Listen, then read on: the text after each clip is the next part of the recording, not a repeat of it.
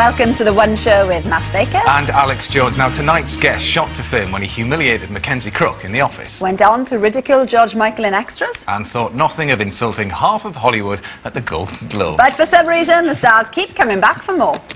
Do you have any idea who my leading lady is on this film?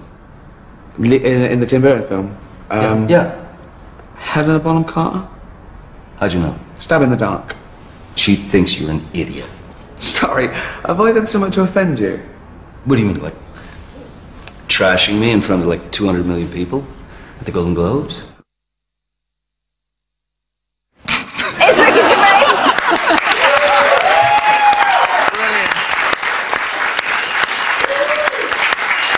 Brilliant. It's that classic line in there, have I done something to offend you? Which basically, I mean, do you ever worry that you are offending those that you really like? No, because I know I am. It's guaranteed I'm going to offend someone. But just because, you know, you're offended doesn't mean you're right, does it? I mean, I think that goes to show that he wasn't offended. This is the funny thing. Well, he turned up to do the show, didn't he? People are saying, that's part of the reason I got him in it, because everyone's going, oh, Johnny Depp was so offended. No, he wasn't. I called him up and he went, it was funny, it was great. You know, I get this once a week, someone saying that I've offended someone else. Usually it's always someone offended on someone else's behalf, you know, and it's ridiculous. Of course he's not offended. He's the richest, most handsome man in the world. Why is he going to care about a fat bloke from Reading not liking the tourist? Well, we'll be talking more about the new show and the big stars that are in it a little bit later on. Yeah, but first, Simon Boseman is in a sleepy... Aren't you going past Alston? A very remote area on the rickshaw? On my rickshaw, I am, yes. As we good were luck. saying, it's so high, so remote, they expect snowplows. I don't know if I'll have a snowplow on the You'll front be of it. all right. Yeah, it's going to be high. Anyway, thanks, Simon, for that. Ricky, are you into community spirit? Are you big on that? As long as they leave me alone, yeah. They can't get past the gates and the lasers and the dogs. I've got shutters on the windows. I often hide, pretending I'm out if someone comes to the door. But yeah, I say, yeah, get on with it. Okay. Brilliant. Good luck, everyone. Good luck, everyone. There's an image of you in waders cleaning out the local pond in the park, but maybe not. That won't happen. That will never happen. Oh, you know, I'd do anything to do with nature, yeah. I'd get involved. I love stuff to do with wildlife and nature. Okay. It's just talking to anyone else that I don't like. Fair enough. Love animals. It's the people that annoy me. Yeah. Well, earlier on, we saw a clip of Johnny Depp in your new series, Life's Too Short. Tell us a bit about that. It's a fake documentary, a return to the fake documentary format, rather like The Office, but it's moved on because documentaries have moved on. I suppose The Office reflected those quaint docu-soaps of the 90s with normal people being famous, like David Brent. But modern documentaries, reality shows, they're much more about C and D-list celebrities living their life like an open wound. And it's more like that. Do you know what I mean? It's like the fictional Warwick Davis. You know, it's a complete character. It's nothing like real Warwick Davis. In real life, Warwick is a great actor. He's brilliant. He's lovely. He's so rounded. I've never heard him complain about it. He's just great. In this, he's manipulative. He's got a chip on his shoulder.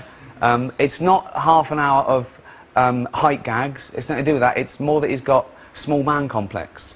So it's about him being angry with the world. And, you know, he exploits other dwarves. He runs an agency in this.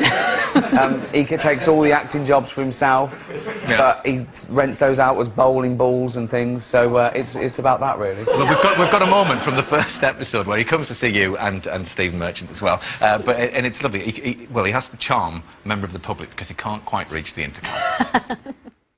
I've never seen you, bruv.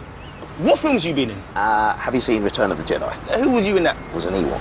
Those little bears? Not little bears. Bruv, they're little bears. Right. Have you seen Willow? No. Look, just press the buzzer, please. Look at that. Comedy legends there, Ricky Gervais, Stephen Merchant. They're all mates, aren't we? Always popping around for a chat. You are always popping round, yeah. I thought we made the buzzer high enough, but... No, now I've got a passerby to press it. Passerby. We didn't think of everything.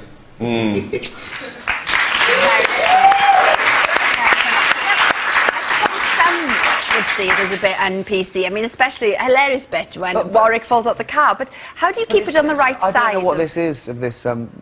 It's un-PC. Well, they're already saying that, and I haven't seen it. They straight away assume it's going to be offensive because there's a dwarf involved. Well, that's their problem. That's their prejudice. They're assuming it's going to be cruel. I mean, and nothing can be further from the truth, as I say. But I don't know.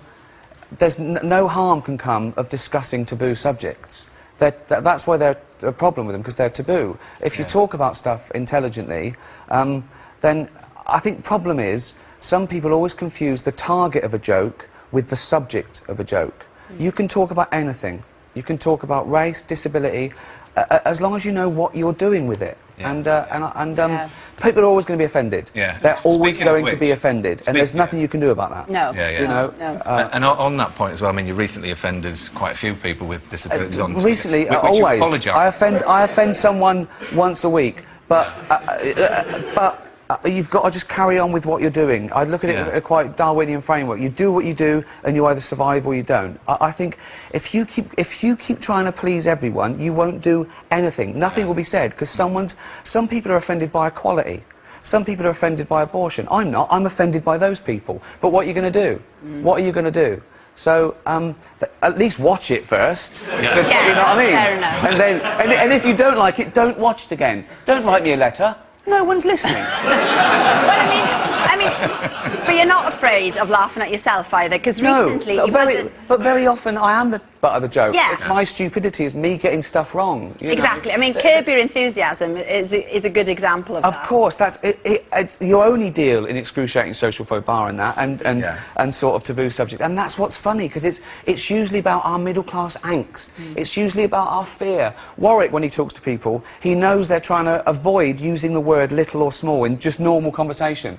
And he finds it hilarious. He wants to go to them, chill out. It's all right, you know. Yeah. Well, let's just have a little look at you in action in that clip. This is you with Larry David. Go. Thanks so much for coming. Oh my God, I can't believe this. Signed. The funniest show in the history of television. It was funny. I love this show. I wouldn't call it the funniest show in the history of television. I would laugh. This show was hilarious. No doubt about it. Funny show. Hilarious. History of television? Seinfeld, lovely show. Well, thank you. It was good. It was good, yeah. Oh, no, I love broad comedy. Yeah. I will treasure this, Ricky. I like the laugh track on it. So happy he's reminds here. you when to so laugh. excited. Oh, yeah. We didn't do one. But actually, it's a very funny show. Thank It's just odd to just show up with your own DVD. Yeah. I've never heard of somebody who's in something and then showing up with it. You've never heard of that? No. It's an odd thing. A war with words. Didn't take you long to try and turn the tables on him there, but... All improv. Yeah. All ad-lib. All ad-lib. Really? Yeah. You just go with it and you film it a few times, and it was great doing that. Not only is a bit of a hero of mine, I think probably the most important person working in comedy today, but he ruins as many takes as I do. Yeah. We were just both laughing. When I was like, okay, stop. Honestly, it was great. One of the highlights of my career. Such a pleasure. And when you go out with dinner, to dinner with Larry David, it's like a 2-hour episode of Curb for free. It's just, he's great. I can't get enough of him. Yeah, well, many people may not have heard of Slough until Ricky here put it on the map with The Office, but 60 years ago this week, Berkshire earned its stripes when it became home to the very first zebra crossing.